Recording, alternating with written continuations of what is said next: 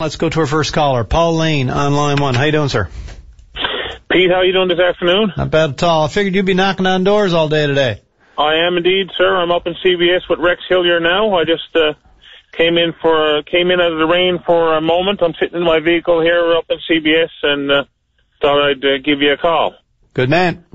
Yeah, well, Pete, what I wanted to talk about was, I guess, an extension of the conversation that we had last week as it relates to, I guess, workers' compensation. Of course, when I called you last week, we were talking about the fact, that, it came to light, certainly with Miss Manning's case, that we had 19 injured workers that weren't, have been waiting an inordinate period of time to have their cases heard. Mm-hmm. And, of course, then it leads you to wonder, well, that was one commissioner and there's more commissioners, so how many other workers are in the same boat, which is a problem. And I guess it ties into the whole issue of workers' compensation, the workers' compensation system in general, mm-hmm. and how it's working for employers and workers or not working. And certainly there's a statutory review which was done, and government still hasn't released that, and we have no idea when it plans on doing so and what changes or proposed changes are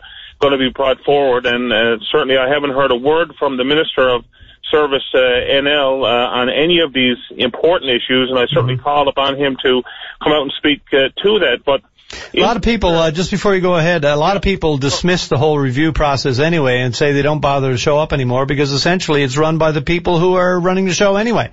It's not somebody from outside taking an objective look. It's people on the inside who are responsible for the program as it exists, listening to people and supposedly being objective enough themselves to make recommendations that counter what they've been doing. Yeah, absolutely. And there's no doubt that even in that entire process itself that there's, I think, definitely flaws and concerns there that people have raised, and some legitimate ones, and I think we need to look at how we do that in the future. But, Pete, specifically what I wanted to speak to, and it is a workers' comp related issue, this relates to, I was in Marystown a couple of weeks ago, I think maybe 3 weeks or so ago now, and I met with some representatives there of families of workers or former workers of the Marystown Shipyard.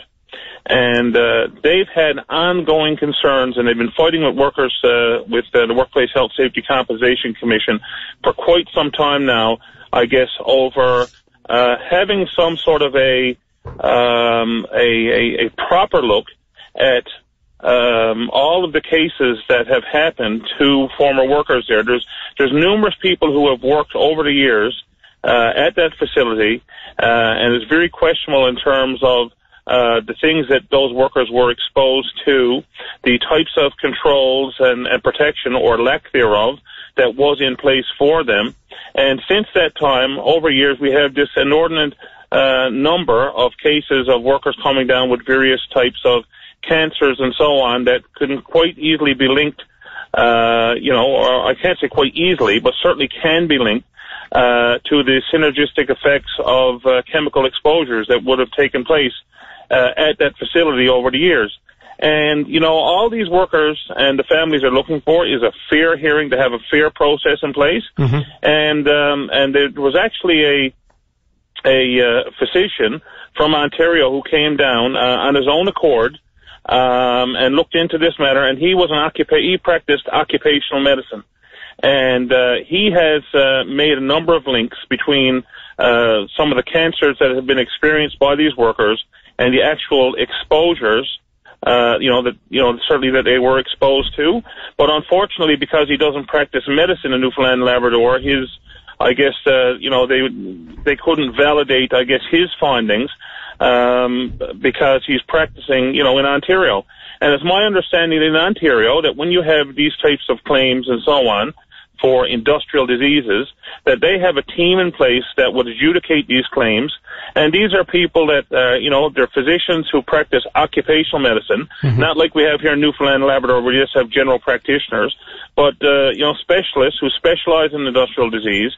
They utilize industrial hygienists to investigate what workers were exposed to and so on. And then I guess in consultation with these physicians, they make they look at, are there links and are there legitimate claims here? Mm-hmm. We don't have that extensive process in place in Newfoundland and Labrador. We don't have those resources here. Which is even more reason why we should avail of any expertise that we can get from elsewhere. I don't get this jurisdictional kind of thing where they, just dismiss it because this person doesn't work here. I hate that. That is a cop-out, and you hear about it time and time again. We should be grabbing on to what others are paying for or the expertise that others have that they're willing to bring here, certainly of their own accord. So any information like that should be used, and there's precedent for these kinds of investigations too, of course. More than once in this province, groups of workers have been studied to determine whether or not their place of employment is inherently damaging to their health.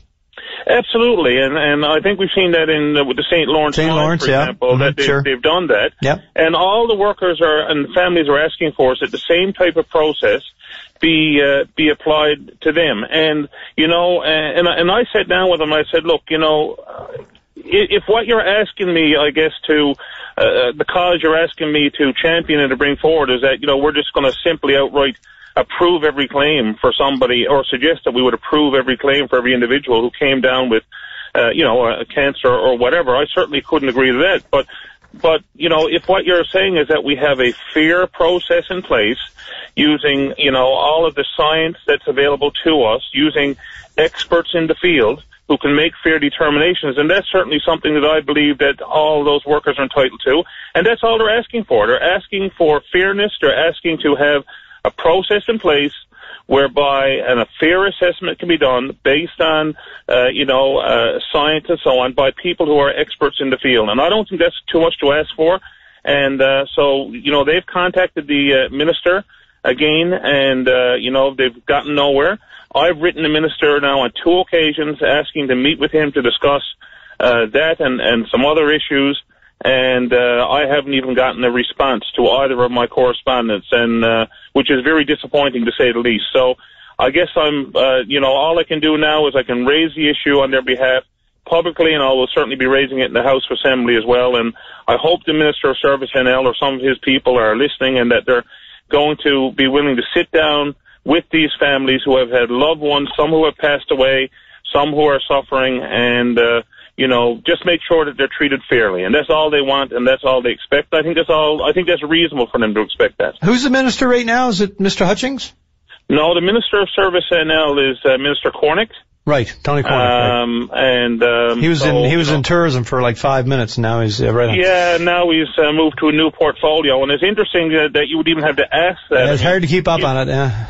Yeah, and given the fact that we've had, there are so many issues within service, and like I said, we have a statutory review, we have this issue in Marystown, we have issue with silica dust out in Lab West, we've had these issues with the Workers' Comp Review Division and all these cases that are backed up and so on, and yet we have not heard one sound, not one peep from the minister. You wouldn't even know he existed. So high time he gave the program a call. And start talking to the people, letting them know what he plans to do to address these issues. Thank you, Mr. Lane. We're going to move along, but I appreciate this, and perhaps we've started something here, and we can hear from the minister and get some follow-up. Hopefully we do, and I'll certainly be keeping his feet to the fire, both on the airways and certainly when the House of Assembly opens. All right, I got back out there knocking on doors. Absolutely. Thank you, Pete. Have a great day. You too. Bye-bye. Okay, bye.